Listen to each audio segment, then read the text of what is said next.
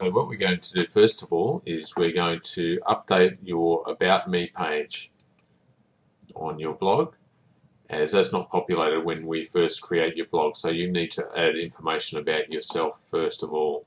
So the first lesson was how to log into your WordPress site, so do that now and go to your dashboard.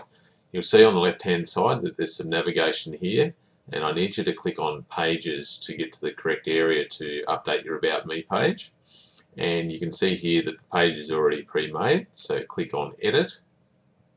And then you can add all the information that you need to in here. I've created some text that in Word that I'm going to copy here and paste into the page. And you can see that that's all in there now, and just click Update on the right hand side here, and that's all done. So all the information is in there now.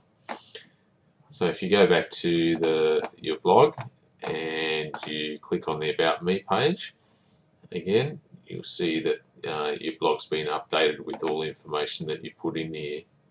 What also happens with the About Me page is the first part of it gets reproduced on the home page.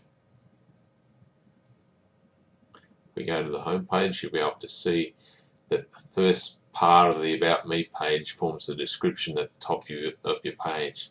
So make sure it's the first 100 words or so are really descriptive about you and why you're doing Tour de Cure. Of course, there's a Read More button here that that people can click on to get to the About Me page. And the next tutorial that I'll do is I'll show you how to put a photo into your post there.